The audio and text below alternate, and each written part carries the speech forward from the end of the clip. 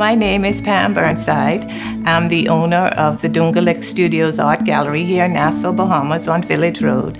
And I'm the wife of the late Jackson Burnside, who was a cultural advocate, a junkanoo, an artist, an architect, and he actually designed Marina Village in Atlantis. We started Doongalik Studios in the 1970s, probably before a lot of people who were watching this were born.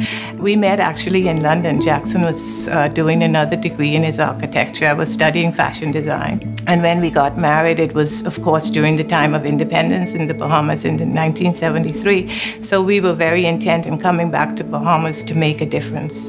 And so our mission was, we believed in the Bahamian artists, we believed in Bahamian culture. So we were very intent in being able to show how rich a culture we had to the rest of the world, because it's a little known secret. Paradise Island, as you know, is a separate island from the city of Nassau. In our day, you couldn't go over a bridge because there was no bridge. You actually had to take a boat. Atlantis has done the right thing because they have made the bridge not only from Nassau to Paradise Island, but they have made the bridge from the people to the visitors. In Atlantis, in the hotel itself, there are large paintings that Jackson and his brother and John Beadle did together. They're the Jammin series. Jammin was a collaboration that his brother decided to do, and it's three artists working together.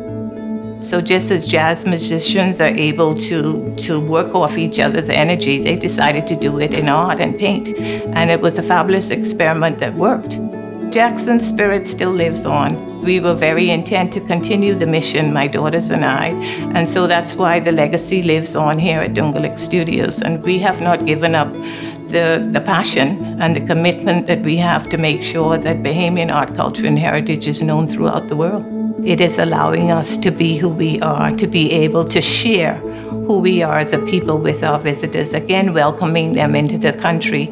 It's a very freeing type of attitude because they can just be who they is.